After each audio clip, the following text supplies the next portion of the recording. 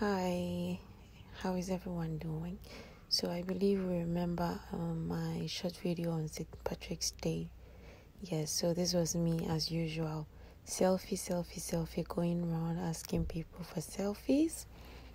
Yeah, it was such a good day. Prior to that, I had a very bad day, like the day before. So going to work the next day and recognizing that it was St. Patrick's Day, I was like, this is like a day for me to be fun or to be happy, sorry, yeah. So this is me with the guys at the back.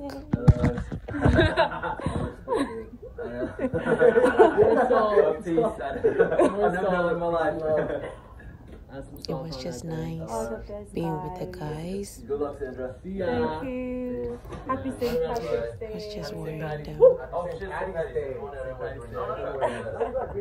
Yeah. Any shade of green. Yes, and then it was time for lunch. I forgot to video the lunch, so this is the tea, and this is just a part of it that I decided to screenshot or take a picture. Then a few customers taking selfies with them. Yeah. And then my phone broke. Hi guys, so my phone fell, it broke, and then I came to Ravi. My phone fixed. Girl I was charged. Yeah, he helped me get my phone back. Anything? Thank you.